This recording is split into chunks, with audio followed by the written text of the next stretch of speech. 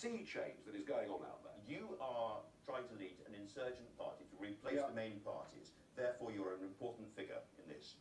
I think we are going to have to move to an insurance-based system of healthcare. I would feel more comfortable, my money would return value if I was able to do that through the marketplace of an insurance company than just trusting giving us £100 billion a year to central government. Do you still hold that? If I was encouraged to opt out of the system to relieve the burden of the National Health Service, I would do so gleefully. Do you want to discuss these European elections or not? Yes, I certainly do. Go on then.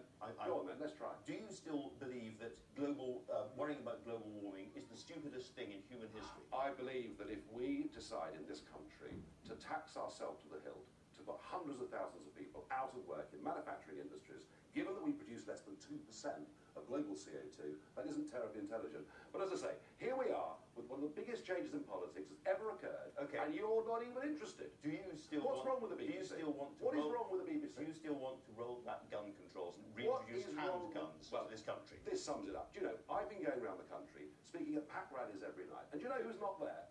The BBC. And from this line of questioning now, I can see why.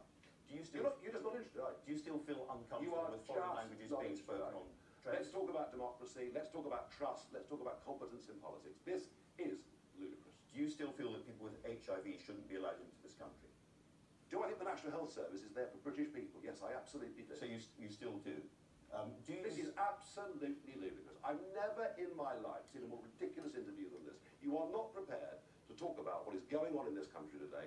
You're in denial, the BBC's in denial, the Tory and Labour parties are in denial. I think you're all in for a bigger surprise on those We have talked than you can even imagine. We have talked about it. Do you still admire Vladimir Putin? No, I've never admired Vladimir Putin. I said I wouldn't like to live in this which country. current world leader you most admired. You told GQ magazine, as an operator, but not as a human being, I would say Putin. The way he played the whole Syria thing. Not as a human being. So I don't like him as a human being. What is your question? What is the relevance of this?